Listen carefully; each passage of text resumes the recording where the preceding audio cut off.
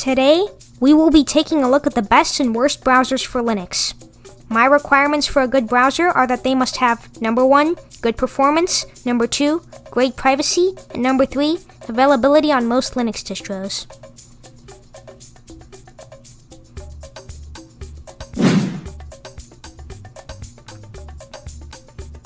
Chromium is an open source browser by Google, which Chrome is based on.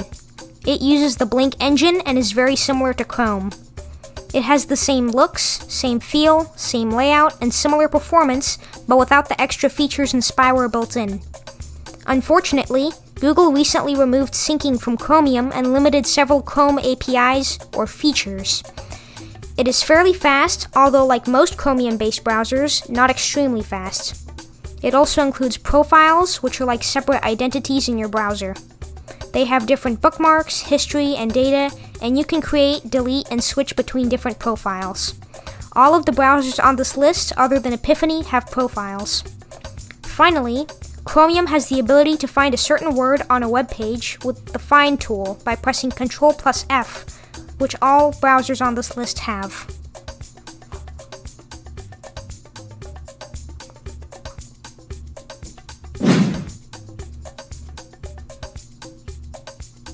Epiphany, or GNOME Web as it is now called, is a fast, simple, and open source browser that uses Apple's WebKit engine, the same one used in Safari.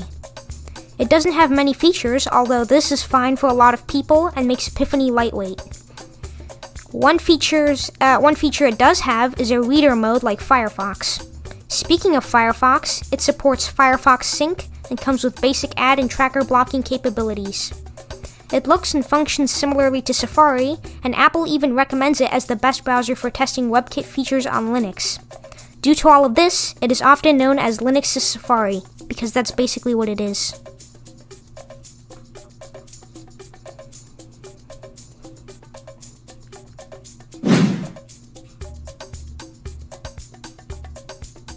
Brave is an open-source Chromium-based browser that is lightning fast and provides excellent privacy and a powerful built-in ad and tracker blocker called Brave Shields.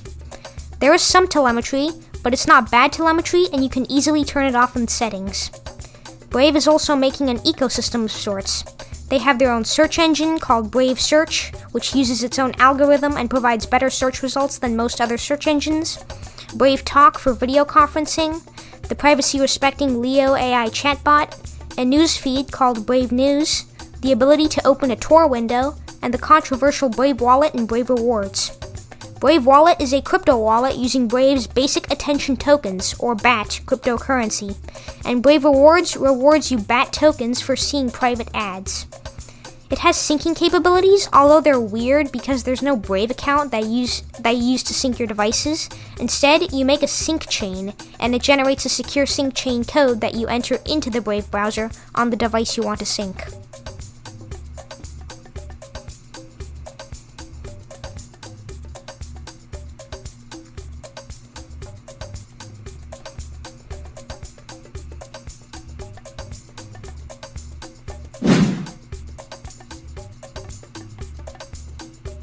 Tor is a very popular Firefox-based browser with a big focus on anonymity.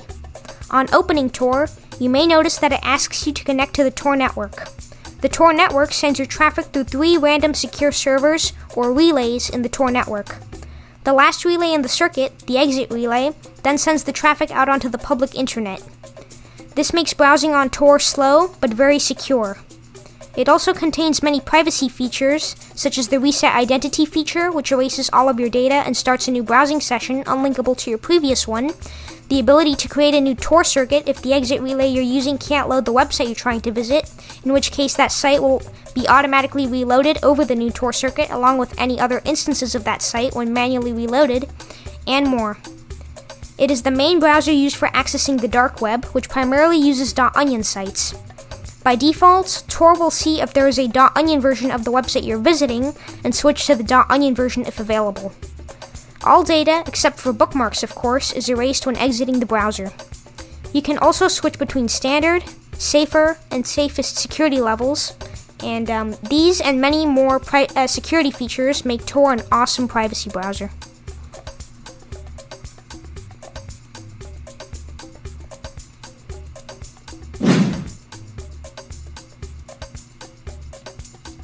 Mullvad Browser is a Tor-based browser made by the VPN company Mullvad in collaboration with the Tor project. The goal is to make an extremely private browser, like Tor, but without the Tor network, which makes it much faster and more suitable for daily use. It has two extensions out of the box. The Mullvad Browser extension, which adds an optional additional layer of security if you have Mullvad VPN installed, and uBlock Origin, which blocks ads and trackers. Just like Tor, you can also reset your data by resetting your identity, and you can switch between standard, safer, and safest security levels. Also, again, like Tor, all data except for bookmarks, of course, is erased when exiting the browser, and due to this, you can't save any logins or passwords. So no autofill.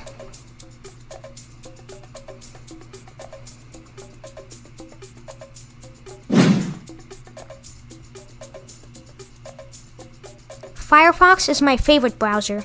It is a very popular, independent, open source browser that uses its own Gecko engine. It's extremely secure and private, blocking trackers by default, and it has some telemetry, but like Brave, it's not bad telemetry and it can be disabled in the settings. Regarding privacy, Firefox comes with total cookie protection by default, which puts a website's cookies in a cookie jar that only that website can access, preventing other websites from reaching into that cookie jar and collecting your information. It also has a beautiful interface, being the first browser to use floating tabs, and is lightning fast, beating most other browsers in page load times. You can make a Mozilla account and use Firefox Sync, which provides hands down the best syncing capabilities out of any browser. Firefox also includes many features, like a reading mode which removes clutter from a web page to make it easy to read, an in-browser screenshot tool, containers which are tab groups that allow you to be logged into different accounts and do different things, isolated from normal tabs and other containers, picture-in-picture mode to see a video in a separate dedicated window that you can drag anywhere, Firefox View where you can see your tabs and history from other devices and tabs from other devices as well in sync. You can use extensions from the Firefox add-ons store at addons.mozilla.org, and there's so many more features. Like Brave, Mozilla also has an ecosystem of sorts with Firefox Relay to create a fake proxy email, Mozilla's own VPN service called Mozilla VPN, Firefox Monitor to see if your information was compromised in a data breach, Pocket to discover, save, and consume content, and more.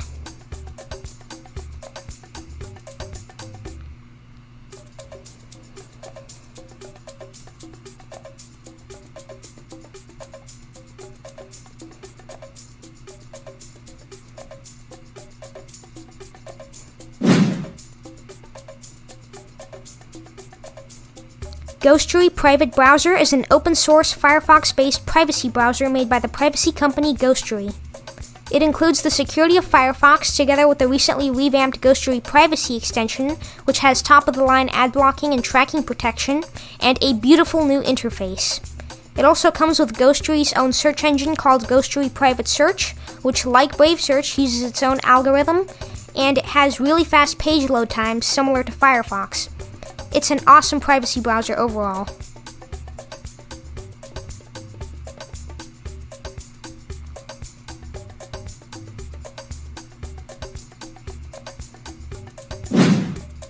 Now that we've covered the best browsers for Linux, let's take a look at the worst.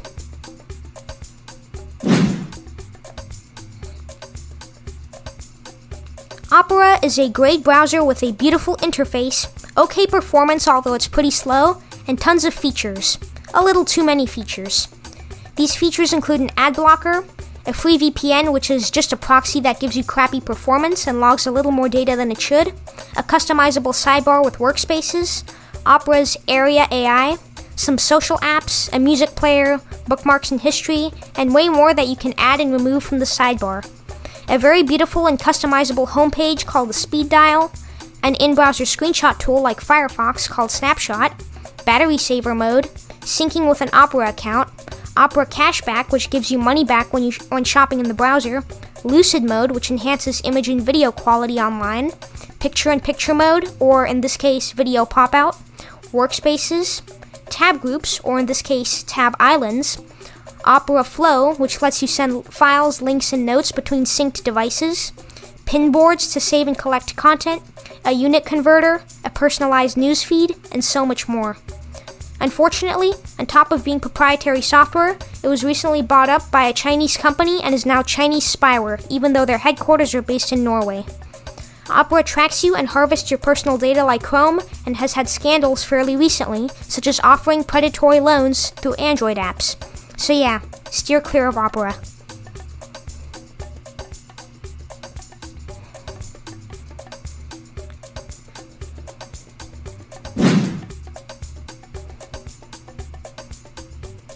Microsoft Edge was never very popular or well received, but when it became Chromium based, people started to use it.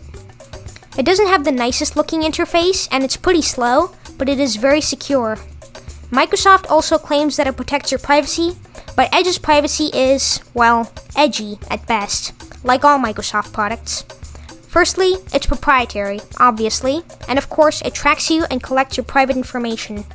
It also has tons of features, including Microsoft Copilot, formerly known as Bing AI, the ability to find coupons and compare prices of a product, reviewing price trends to see if it's the right time to buy, Microsoft Cashback, which is like Opera Cashback, Read Aloud, which will read the web page aloud, a reading view, an in-browser document editor with grammar correction and suggestions, sleeping tabs, which put tabs to sleep after an hour of inactivity, Startup Boost, which keeps Edge running in the background with minimal resources for quicker startup, Clarity Boost, which is like Opera's Lucid mode, Password Monitor to check if your passwords were leaked in a data breach, Microsoft Defender Smart Screen to protect you from malicious sites and malware, Split Mode to see two websites side by side, a sidebar similar to Opera's with different features and the ability to add social apps, syncing with a Microsoft account, and so many more features.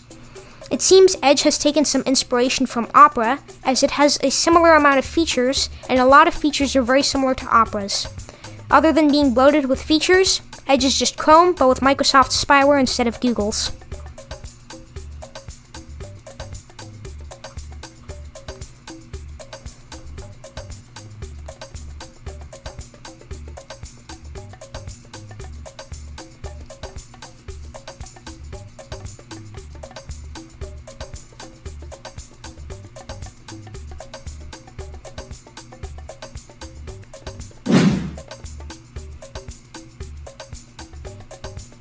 Google Chrome is by far the most used browser out there at the moment, with over 2 billion users worldwide.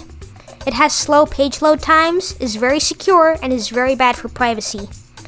One good thing it's doing is removing support for third-party cookies, which will be gradually rolled out to everyone throughout 2024, starting with 1% of their users and then moving to 100%. Other than that, it's removing support for ad blockers with Manifest v3, takes a big chunk of your RAM, cheats by adding an intentional 5-second delay for YouTube on non-Chromium based browsers for some adblock users, and of course tracks you and collects your personal information to feed you personalized ads and sell your data to other companies and the government. Oh, and Google is facing a $5 billion lawsuit for collecting your private data in incognito mode, so incognito's not safe either.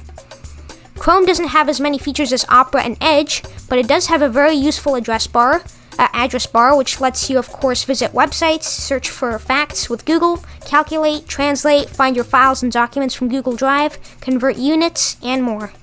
You can also connect your Google account and use Google Sync, use tab groups, control audio and video coming from another tab by opening the Media Hub, use extensions from the Chrome Web Store, cast Chrome onto another screen, and more. There are many good features in Chrome, but the drawbacks outweigh the benefits, so avoid Chrome at all costs.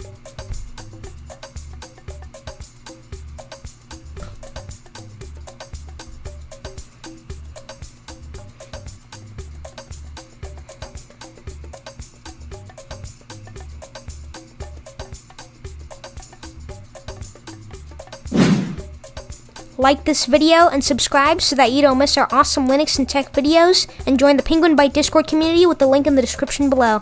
Thanks for watching, see you next time.